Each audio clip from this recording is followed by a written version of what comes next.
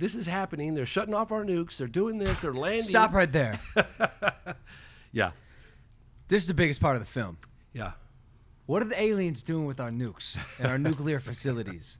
I heard they turned them off and on as a joke once. Like a YouTube prank So, yeah, I know. It's crazy. with nukes. So I had the distinct honor of meeting with former Senate Majority Leader Harry Reid, and it was towards the end of production. I'd been involved in the film at probably about the 6-year mark at that point. And we did the interview. It was a great interview. He revealed some startling revelations on camera with me. And he was like, hey, just so you know, I've got about 48 minutes to meet with you, and then I'm out of there. I was like, all right, I get it. So Why that number specifically? you know, he was very precise. Like, and he showed up. 4. He showed up like 10 seconds before the interview and left like right on time. He was out there. The guy has a busy schedule.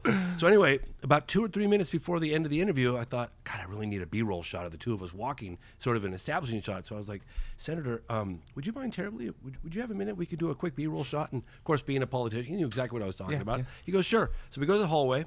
We're walking down the hallway together, and the security details like checking me out, and I get too close to him. It was kind of weird.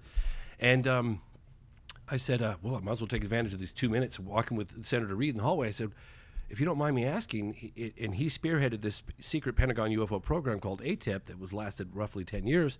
I said, what was one of the more astonishing aspects that you guys uncovered at this Pentagon program? And without hesitation, he goes, not just the fact that these UAPs, unidentified aerial phenomena, are penetrating super sensitive nuclear weapons facilities all around the world, but in some instances, they're shutting them off. And he said, in a couple cases, if the president wanted to launch, he couldn't have launched. And I was like, holy shit. Like, wow, coming from him? Like, the third most powerful man? Like, he would have been, you know.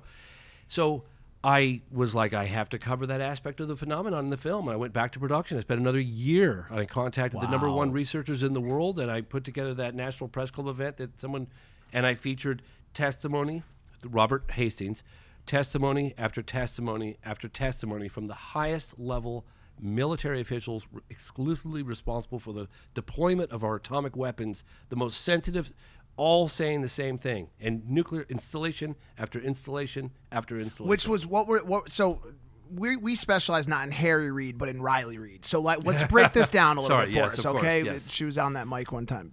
It was in her throat. My question is this: how do you just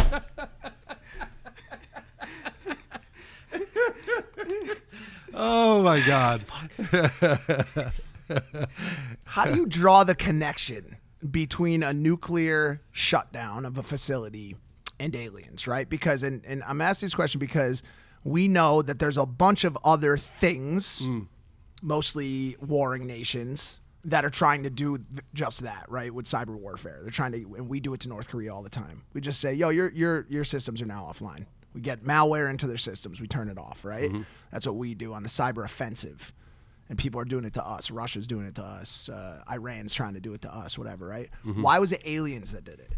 Well, I don't think they're saying aliens. I think what they're saying is you've got a sighting, you know, of you got all these military guys looking at a disc hovering over a silo. Oh, well, that changes. Yeah, and they're all looking at it. They're picking it up on radar. It's right there. And then all of their systems shut off, and then it just goes pooh and shoots off at the distance and is gone. And it's really funny. I talked to this launch control officer, Colonel Salas, and he was so funny. I realized like why this guy was a launch control officer, because he was so calm and mellow. He's like, yeah, well, the way I see it, it's kind of like taking matches out of the hands of a baby.